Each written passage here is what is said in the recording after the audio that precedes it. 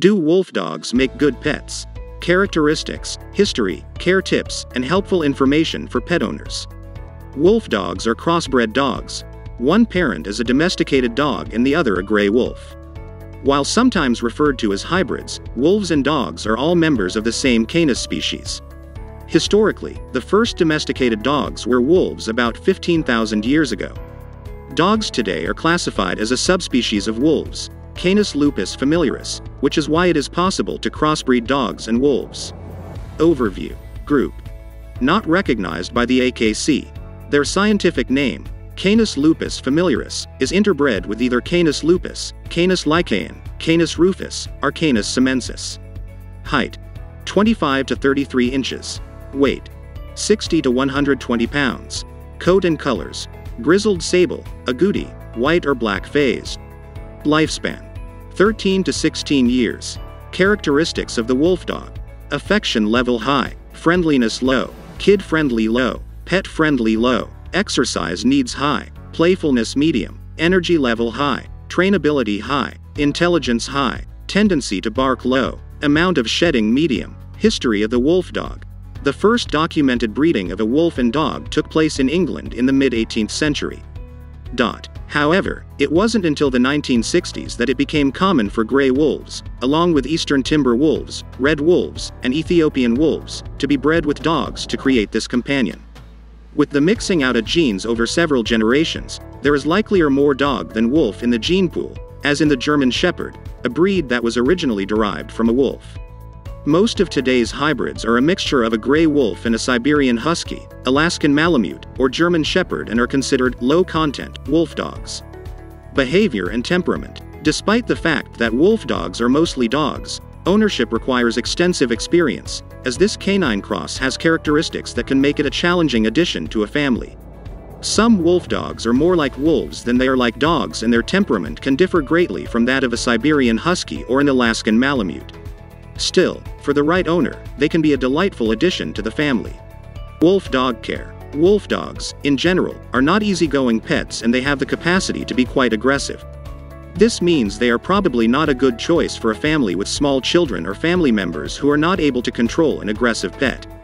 Wolf dogs also differ greatly from one to the next. While some are lovely pets, others are extremely difficult to care for in a home setting. This diversity can occur even within the same litter. Generally speaking, the more wolf in the mix, the more feral this dog will act. This wildness will also depend on the number of generations that your wolf dog is away from its first breeding.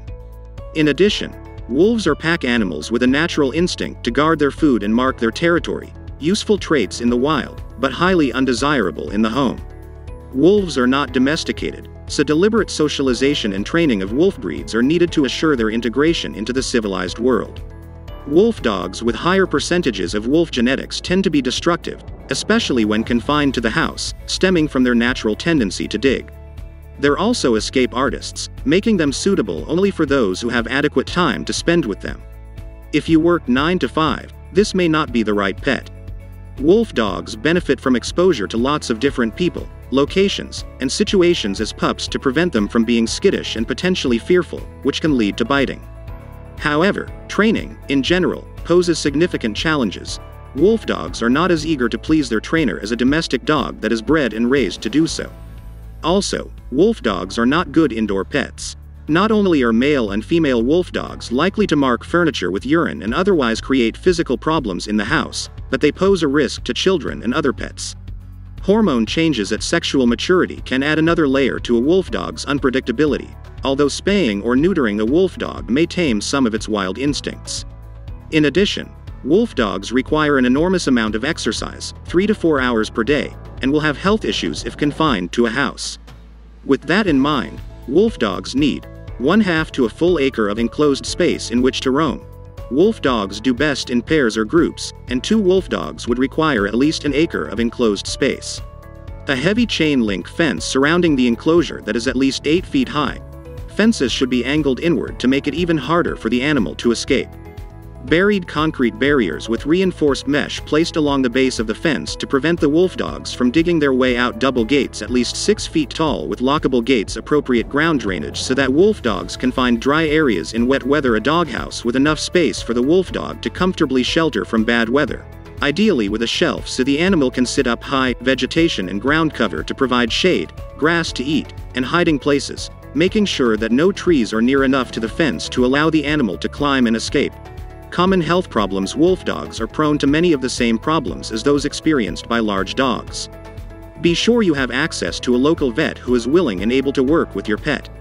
Your wolfdog will need vaccinations as a puppy and should be monitored and provided with appropriate vaccines and medications throughout its life.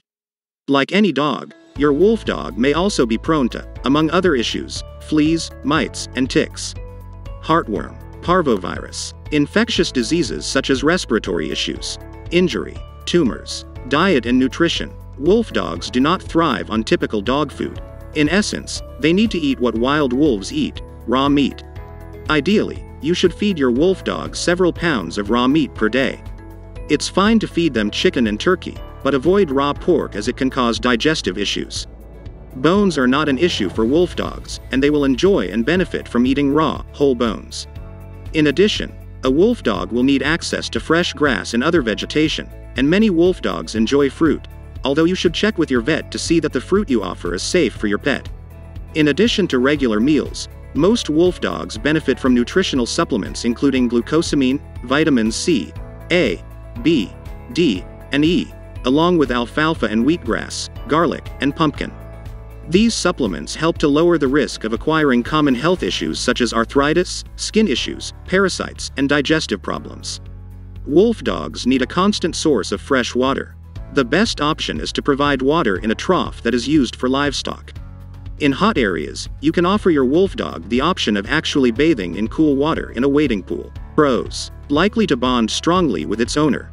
Enjoy training and socialization as much as domesticated dogs. Highly intelligent and possible to train using positive conditioning and rewards. Cons: may cause fear in other people. Demand an extraordinary amount of training and maintenance. Does not possess an eagerness to please, like domesticated dogs, and may become aggressive in retaliation of negative training methods. Where to adopt or buy a wolfdog. As with any other exotic pet, verify the legality of wolfdogs in your area before considering adoption or purchase. Certain permits and enclosure requirements may be necessary to keep a wolfdog as a pet. No licensed vaccines exist for wolfdogs, but the off-label use of domestic canine vaccinations are often recommended by veterinarians and wolfdog advocates. It is important to note, however, that if a wolfdog bites someone, vaccinated or not, the government will treat that animal as though it was unvaccinated, often leading to euthanasia. It's not easy to find a wolfdog for sale, especially a puppy. Some sanctuaries place wolfdogs for adoption, and in that case, you should visit in person before committing to a purchase. Before buying a wolfdog, be sure you have a large enclosure properly set up, a vet who is able and willing to work with your pet, and a lifestyle that will allow you to properly care for a very high maintenance and potentially aggressive animal. As with other exotic pets, many wolf crosses end up in rescue facilities due to the unrealistic expectations of their owners. Sadly, many wolfdogs are also mistreated due to poor socialization skills and training. Luckily, there are groups available who encourage responsible wolf dog ownership and advocate for this breed. But even with public education in place, organizations such as the Humane Society of the United States still deem wild animals unsuitable as pets. More dog breeds and further research. Before you decide on a wolfdog as a pet, be sure to do plenty of research. Talk to other wolf dog owners, sanctuary owners, and rescue groups to learn more.